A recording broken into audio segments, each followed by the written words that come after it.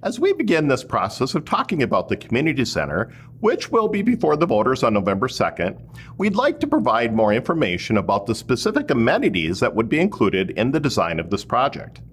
This month, I'd like to focus on what we call connectivity, basically how the community center fits into the city's long-term vision for growth and how it could become a part of a hub that would increase options tenfold for residents. So, we'll start with this location near the intersection of Keats Avenue or County Road 19 and East Point Douglas Road, which is right across from the Cottage Grove Ravine Regional Park. The community center, if approved, would anchor a 74-acre development proposal known as the Shops at Cottage View. The Shops project includes high-density housing, retail and office space, restaurants, and other entertainment options. The city is currently marketing the site and have found a handful of developers interested in the proposal.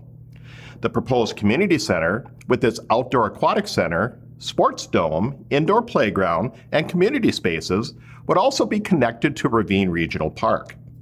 Part of the plan includes an underpass below County Road 19 or Keats Avenue, connecting the community center and the Shops at Cottage View with the popular county park. Of course, any city amenity would also be connected into our citywide trail system, which connects all of our parks and neighborhoods through miles and miles of paved paths for pedestrians and bicyclists.